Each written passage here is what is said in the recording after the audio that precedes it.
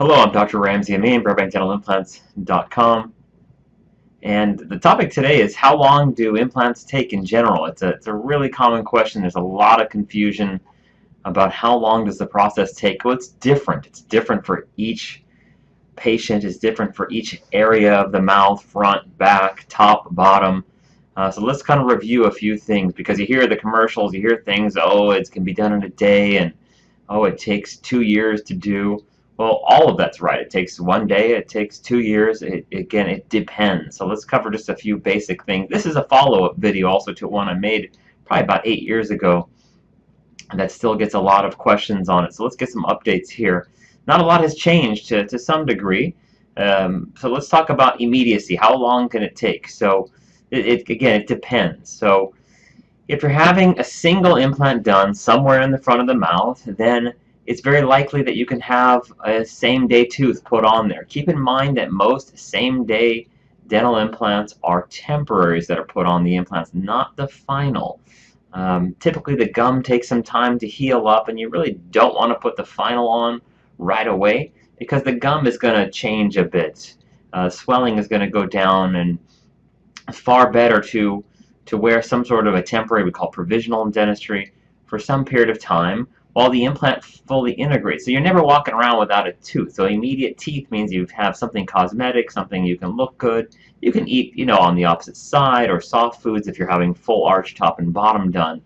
So one tooth in the front, very simple. Almost all the time I can make a tooth on the same appointment, and it looks great. The other time where we can do it very quickly is when it's full arch, including upper jaw as well. So on the if we're doing all the lower or all the upper, and I want to have immediate loading or immediate teeth, or same day teeth, next day teeth, within 24 hours basically, as long as all the implants are connected to one each other, it's kind of strength in numbers. It's much more simple to do on the bottom jaw. The bottom jaw has harder bone.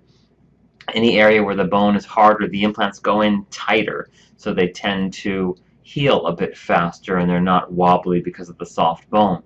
So in my practice, it's very rare that a patient will have a full lower arch without having teeth made immediately within 24 hours or less.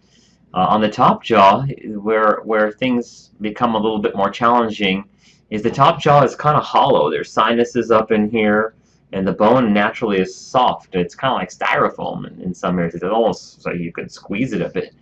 So on the top jaw, you've got to be a little bit more careful. The bite has to be right on in order to do this. And sometimes we'll place zygomatic implants into the cheekbone, which is a lot harder to be able to give somebody a complete set of upper teeth all on the same day. Remember, the bone is soft and hollow. Where things take time are the areas where you have 1 or 2 or 3 implants in the molar region.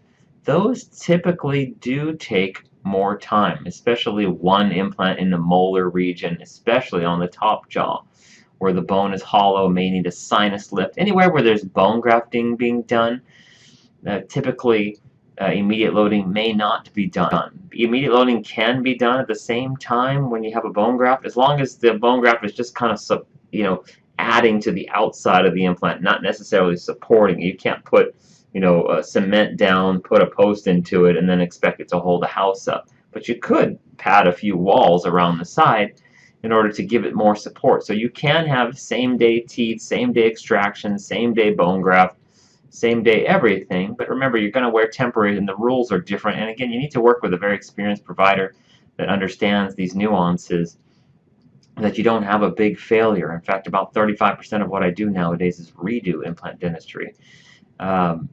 So back to the segments, which are probably the most common areas to talk about. So the sinus, the lower molars, those are best done over time. Although the molar might be able to be removed and the molar put back in, the implant put in, it's generally not advisable to put a tooth on the implant on the same day.